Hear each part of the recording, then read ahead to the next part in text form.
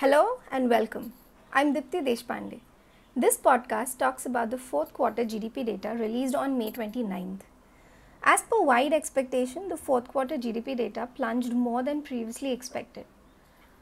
Hard data on industrial production, exports, auto sales, and freight transport, among others, had hinted at this. As per the estimates released by the National Statistical Office, GDP growth in Q4 of fiscal 2020 came in at 3.1%. For the full year, provisional estimates are pegged at 4.2%, down from 6.1% in fiscal 2019. The data release brought out three interesting trends. First, farm sector came to the rescue. Robust agriculture growth played a huge role in cushioning growth in Q4 as it grew 5.9%. If not for the outperformance of this sector, overall growth would have plunged deeper. The agriculture sector is also expected to do well in fiscal 2021 and provide support to the economy. Second, there's now a bigger role for the government. Growth in government spending was in double digits for the third consecutive quarter. We believe this sector will continue to drive growth in fiscal 2021 as fiscal spending on stimulus measures gathers speed. The role of private sector in supporting growth will stay weak. In Q4, private consumption growth was at its slowest pace in 21 quarters at 2.7%, while fixed investments contracted for the third quarter in a row. The third thing that comes out is that services appears to be suffering more than industry. For Q4 of fiscal 2020, services sector growth slipped more than industry compared to Q3.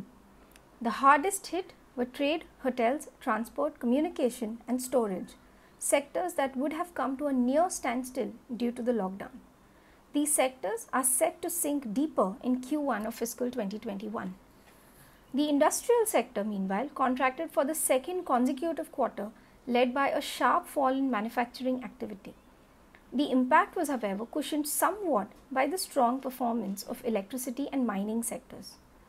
The bigger blow to manufacturing in Q4 is also due to a dip in merchandise exports. Crisil, in this background, sees the Indian economy contracting 5% in fiscal 2021. While we expect non-agriculture GDP to fall 6%, agriculture could cushion the blow by growing at 2.5%. The growth contraction in fiscal 2021 is premised on four assumptions. An extension of restrictions, especially in states where COVID-19 cases are still rising. Second, a normal monsoon that supports the kharif crop and agriculture incomes. Third, softer crude oil prices. And fourth, limited fiscal support to prop up an immediate growth revival.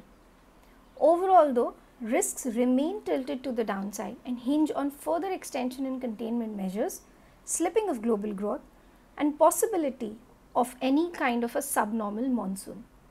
Our recent report, -5, which is available on Crisil website, details these assumptions and risks. Thank you very much for listening in. Stay safe.